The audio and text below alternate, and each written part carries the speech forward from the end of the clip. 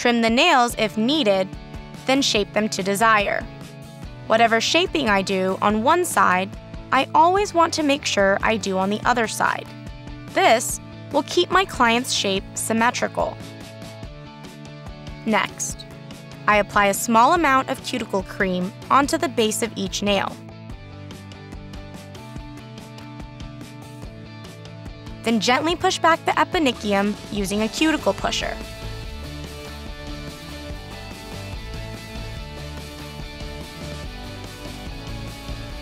When done, I'll wipe off any excess product.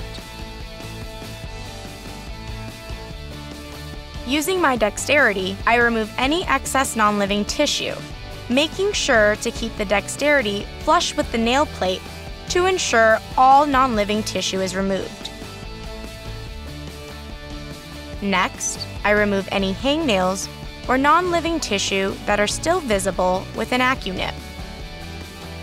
With the 220 side of my 220/280 flex, I smooth out the nails, making sure to get around the sidewalls and the cuticle area. When I'm done, I wipe down the nails one more time.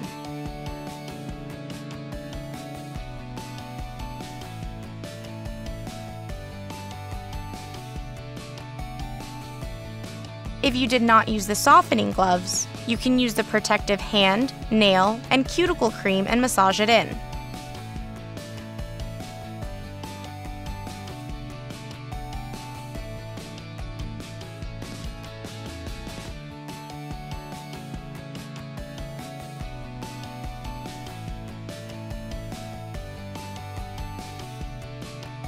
Now for the finishing touches, paint nails using nail lacquer or Infinite Shine. Here, I'm using Infinite Shine.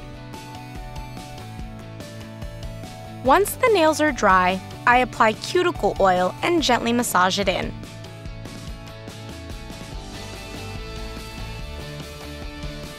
And to top everything off, I add a little extra hydration by misting hands and arms.